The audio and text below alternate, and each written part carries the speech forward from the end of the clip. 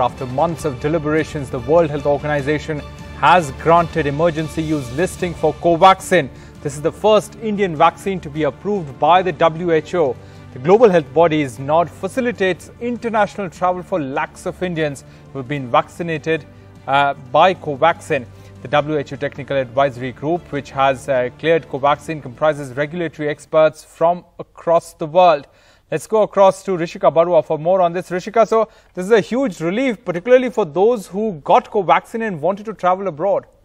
Well, absolutely. It's a happy Diwali for all those people who've been vaccinated with Covaxin. Important to note here, however, that there are several countries that have their own approval process for vaccinations. The UK, for example, which goes by its health regulators' approval for a vaccine.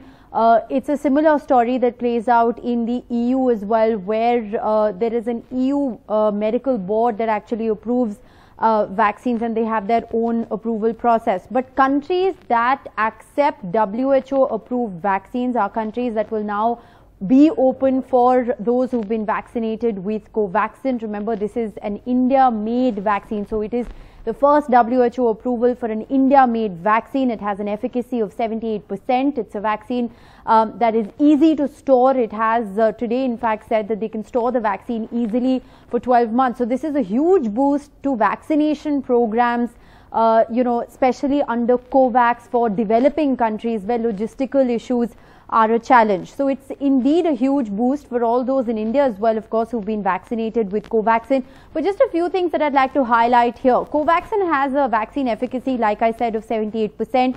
It's a 2-dose vaccine given at an interval of 4 weeks. But the peer review of this 78% data has not been done just yet. 78% is a Bharat Biotech claim.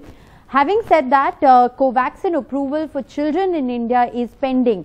Yes. WHO has very clearly approved this vaccine for adults over the age of 18.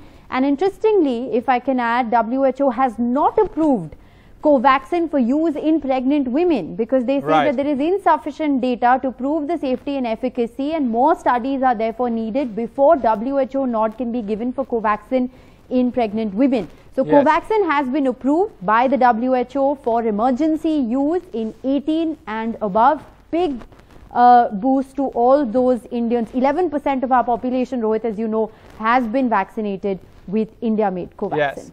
All right, Rishika Barua, we'll leave it there. Thanks very much for joining us with those details.